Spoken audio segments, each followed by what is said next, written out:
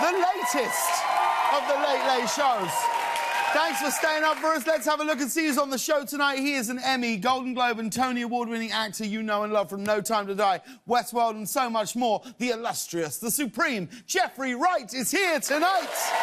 And he is a brilliant filmmaker. You love his movies from Baby Driver, Shaun of the Dead, the brilliant Sparks Brothers documentary. I watched his movie last night in Soho. Last night. It's so good. It's so good.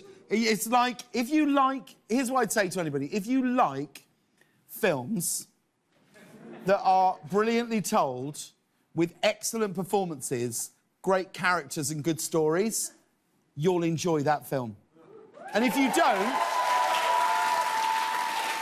don't like those things, then you've no business here. It opens in theatres this Friday. It's so good. We love him at this show. The ever-charming Edgar Wright is here tonight. And later we got a performance from Glass Animals. You don't want to miss that. Reggie's still in Montana, taking care of his mum. We're so happy to hear she's doing better. We send them all of our love. Jeffrey Wright, Edgar Wright, two Wrights on the show. Two Wrights, and in honour of that, in honour of the Wright brothers, Ian Wright, later on you're going to fly a plane off the roof. That's what I've heard. Is that right? Seemed as good a day as any to take to the skies. So, yeah, absolutely. Let's do it. Yeah. And he's going to do it. It's not just you. You're going to be in the plane with the Righteous Brothers. It's going to be me, yeah. Pete just gave me that. Just fed me that one. He's been waiting me that off mic. He's been waiting 800 shows for us to mention the Righteous Brothers, and it finally happened. It's done. You know what I'd love to do with Pete? I'd love to recreate the scene in Ghost.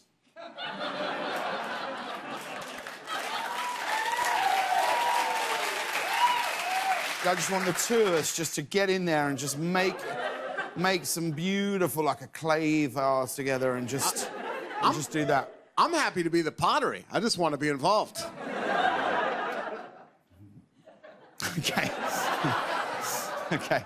Now it's taking a turn because I know we said last night on the show that we were going to try and, you know, as a show collectively be more horny. But I worry that may have gone over, that may have tipped us over.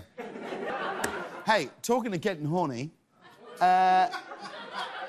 we spoke last night about Nate's other business. Viewers who didn't tune in last night, firstly, how dare you? Secondly, thanks, welcome.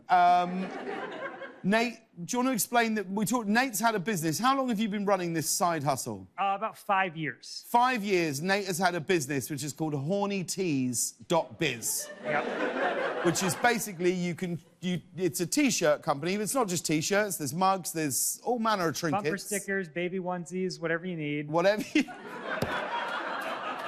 Whatever you need, and they will all be met with a slogan, a traditional slogan that people would know, something that a catchphrase that people would say, where you will remove one word and replace it with the word horny. Yes. So, like last night, you used the example of the Sixth Sense. I see dead people, I see horny people. Yeah, yeah. Stuff like that, yeah. But I've heard, the place has been a buzz, that hornytees.biz has just gone through the roof. Yeah. Since we mentioned it on the show last night. What's happened? A huge mention on the show. The show has an incredible reach. Yeah. I made 3 sales in the last 24 hours. 3 T-shirts? One person bought a T-shirt that said, life sucks, then you're horny. Another person bought a T-shirt that said, don't hate me because I'm horny. And they also bought a bumper sticker that said, my other car is horny.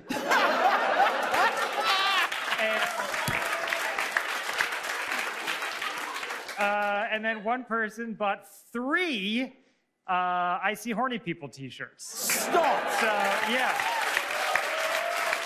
This is huge. So, this is my last day. Am I right in thinking this must be a 3,000% uplift in sales on the previous month? This year, I sold 2 things. So yes, this was a pretty big, more than doubled my profits. I mean, if you went into the Shark Tank now and you flowered that up and you said our profits are up 4,000% month on month, Yep. I think somebody invests. Oh, there'd be a feeding frenzy, no doubt about it. Yeah, without question. It'd be like Shark Week in there. It'd be crazy. Yeah. Dave, what's wrong? I just wanted to say that a couple of years ago, Nate pitched an idea involving hornytees.biz to be on the show. And we brought it all the way up to CBS Legal. And the decision was that in order to do the bit, CBS had to take control of the website. And Nate said, no, we're not doing the bit. I'm not giving up this business. Okay, so yeah, they said if we want to do anything like the bit on the show, the bit was, I think, me and you were going to, like, take it to the Sharks or something like that. That was the bit. Yeah. You're absolutely right. Me and you were going to go and pitch hornytees.biz in the Shark Tank. And then yes, I remember. the CBS lawyers said that if we're going to do that, I have to relinquish all rights to hornytees.biz. And also I said, well, how much are you offering me for it? And they said nothing. And then I was like, well, absolutely not. Like this, this could really be like my bread and butter, this company. And then they said, well, legally, you don't own any of those phrases, so we could start hornytees.net and just make the same thing. No, they didn't say that. They threatened me. Stop. And I put my foot down and I said, then the bit's not happening. And I walked out of there. Absolutely. And now look, they own nothing of a business whose profits are up 3,000%. I made $16.50 last night, and they don't get any of it. They get nothing. What's Nick doing? Nick just got his phone out. In the middle of this, Nick Bernstein just pulled out his cell phone. What happened there, Nick? Why was the phone coming out? That's coming out because I was pretty positive I was getting an email from CBS. Stop. While this was happening. And what does it say? It says, this isn't going in the show, right?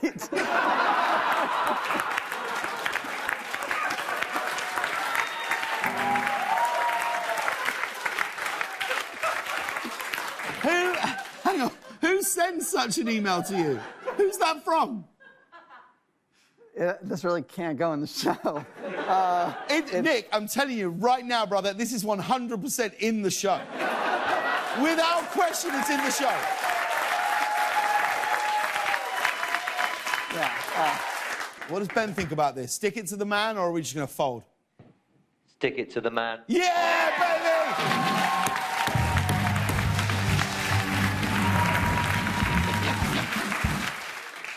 I get the feeling that Nick is genuinely feels like this might be the one. This could be where this all comes crumbling down, yeah. But Let's 50 people in here who are already privy to the information, who I imagine have got social media accounts who could... You're on a crest of a wave, buddy. Arguably, you're the most popular guy on the show right now. I don't think you need to put yourself on the wrong side of this. Oh,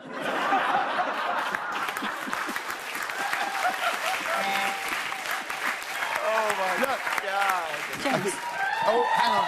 Hagar, yes, Hagar. I have a confession to make. You're one of the people who bought the stuff. I was thinking last night I want to get a head start on gifts for the band for Christmas. So the 3 I See Horny People shirts. That's you! No way! Oh, my God. Yes. That's why I can attest to this. That's hilarious. That's why you got to text from me. Hagar emailed all of us, like, what's your T-shirt size? No! Seriously. So actually, the reach of this show is that you reached 2 people. Okay.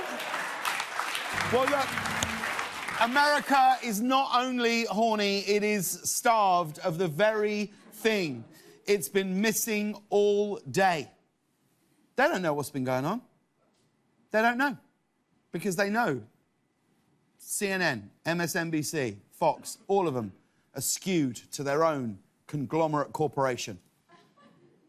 Right here, it's the only place where America gets the news. And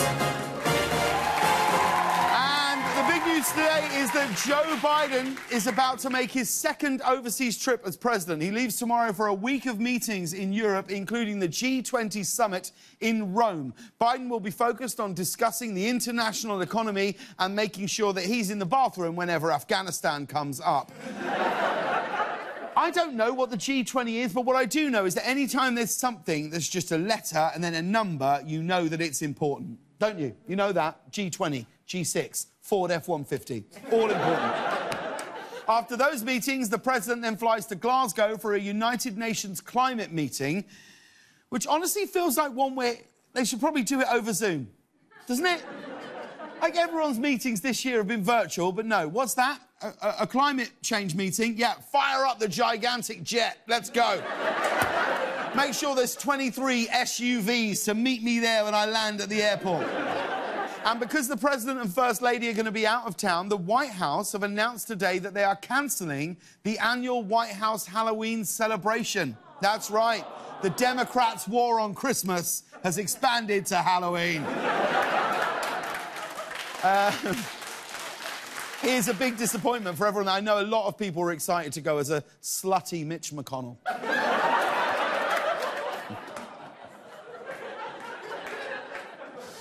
I'm actually just a tortoise wearing a bra. Moving on, did everybody see this? A Japanese company that makes drones has just created a new hover bike that can fly for 40 minutes. Here it is in action. The company held a demonstration on a racetrack in Tokyo, and this thing has some moves.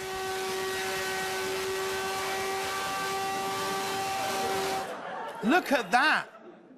Looks like a jet ski having a midlife crisis. If you ever happen to see me on one of those, you only need to know two things. One, I've become best friends with Tom Cruise, and two, my wife has left me. Would you ride one of those? Would you do it? Hell yeah. Yeah. Absolutely. Yeah. Can you still go on the road in it, though? That's my issue. Can it only fly, or can you ride it as a bike and then be like, this traffic looks a bit... like, because that's all I want. I want to take it through a drive-through and see if that works. You know what I mean? Yeah. They're like, sir, you can't walk through. It's 2 a.m. And I'll think, I'll be right back. And Not a like, problem. I'd be all over that. Yeah. I would use it like in moments where it's quicker to walk or drive. I would be like Justin Bieber on that Funky Duck thing. Just like hoverboard. I would take it from the office to the kitchen. Yeah. Yeah. That was the lowest point of my hosting of this show. Yeah. Have we talked about this? We talked about it? Oh, don't do that. No, we haven't. Let's explore it. We haven't heard it. Be nice to hear it. This particular audience has not heard. Yeah, these guys don't know. Do you know what? Do you know what? You three may be the new owners of T-shirts that say, I see horny people. You know what I see? I see fired people.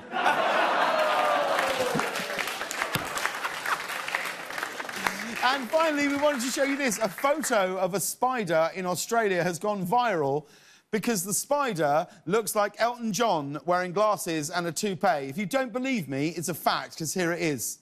Look at that. So cute. It's so cute, isn't it? That is the cutest spider I've ever seen.